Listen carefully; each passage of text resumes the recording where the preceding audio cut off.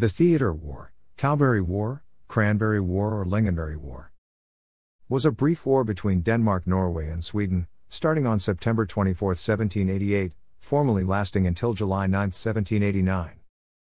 Although the decision to launch the attack was taken in Denmark, the majority of the attacking soldiers were Norwegians from the Danish-Norwegian army.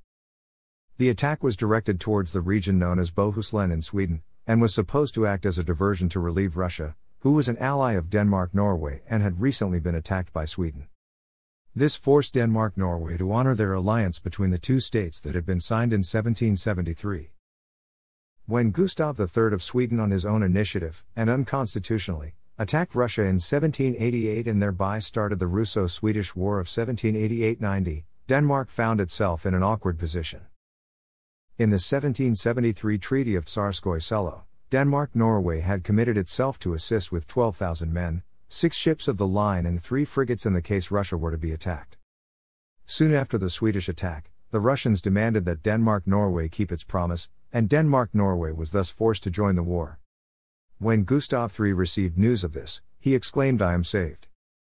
Considering that the attack on Russia was Gustav's own initiative, that many Swedish officers and the king's opponents were strongly against the war, and that the war was not being fought very successfully, this exclamation might seem strange.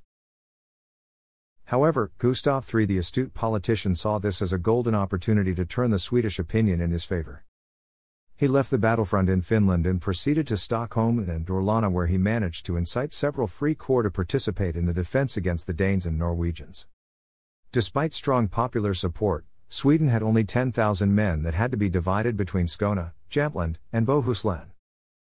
The first Danish force of about 8,000 to 10,000 men under the command of Prince Charles of Hesse attacked Bohuslän from Norway on 24 September and advanced quickly toward Vänersborg, meeting feeble Swedish resistance. Colonel Johan Werner Trenefelt ensconced himself in Kustrum north of Uddevalla with his 700 men but was defeated on 29 September by a much larger Danish-Norwegian force led by Major General Johan Friedrich von Unsumansbach. In a week the Danish-Norwegians took Uddevalla, Vänersborg, and Amal, and on 6 October they demanded the surrender of Gothenburg. The invading troops met little resistance, and occupied Uddevalla, Vänersborg and Amal within a week, but were later stopped at Gothenburg. Out of 10,000 soldiers, the Norwegians lost only 8 in the ensuing confrontations. By this time, Gustav III himself had arrived in the city and took resolute action. He dismissed the passive Lieutenant General Anders Rudolf du Rietz and replaced him with Lieutenant General Johan Spar af Softeborg. The defenses of Gothenburg were quickly strengthened. In addition, the British ambassador to Copenhagen Sir Hugh Elliot arrived in Gothenburg and brokered a short armistice with the Danish-Norwegian commander on 9 October. Delaying and stalling tactics prolonged the armistice in stages to May 1789.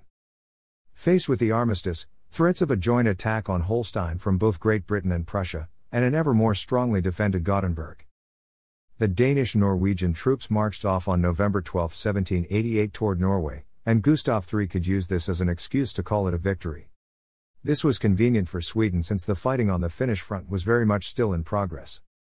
The success could have turned into a debacle when it was revealed that a Lieutenant Benzelsjarna with the king's approval had planned to burn the 7 Russian ships in the Copenhagen harbor. Through the revelation the plans were never carried out. The attacking Danish-Norwegian force only lost 8 men through acts of war. The almost frivolous Swedish and Norwegian names for the conflict do not reflect the real suffering caused by it. The Danish-Norwegian army lost 1,500 to 3,000 men to hunger, disease, poor sanitary conditions, and exposure to continual autumn rainfall. On 12 November, the Norwegian division retreated back to Norway. On July 9, 1789, before the threat of a combined might of Britain and Prussia, Denmark-Norway agreed to cease active engagement in the conflict. A statement of neutrality was issued by Denmark-Norway, not a formal peace treaty. Frederick von Haxthausen took part in this campaign as an officer.